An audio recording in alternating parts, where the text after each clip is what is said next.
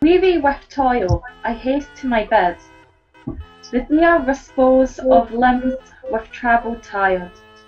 But then begins a journey in my head, to work my mind, when body's work expired. For then my thoughts, from far where I abide, intend a zealous pilgrimage to thee, and keep my drooping eyelids open wide, looking on darkness, which the blind do see, save that my soul's imagery sight presents thy shadow to my sightless view, which, like a jewel hung in ghastly night, makes black night beauteous, and her old face new. Lo, thus,